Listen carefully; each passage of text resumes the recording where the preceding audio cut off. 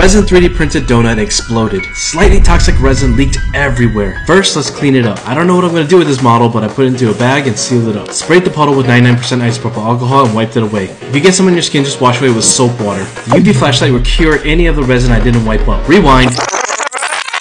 Here is where I went wrong. I tried to save resin by hollowing out the model. There's a bunch of liquid resin trapped inside the donut. As I was making it, I wasn't thinking about it. I wasn't anticipating it, but looking back, what I should have done is add a drain hole like here. I'm pretty sure in all slicing softwares you can add a hole, so don't worry about adding it in when you're sculpting. You could just make your model solid, but it's going to be a lot heavier and you're going to use up a lot more resin. Any uncured resin left inside the model I could just wash away. When I remove it from the wash and cure max, I'm going to have a bunch of alcohol trapped inside. Over time, resin can heat up and expand. Your model will start cracking. On this squid cat, I'm washing it inside and out a couple times, and then I'll hit it with the UV flashlight. Alcohol dries really fast, so I just gotta blow it out with my airbrush. Zero chance of explosion. In the booty hole, I should have put a drain hole.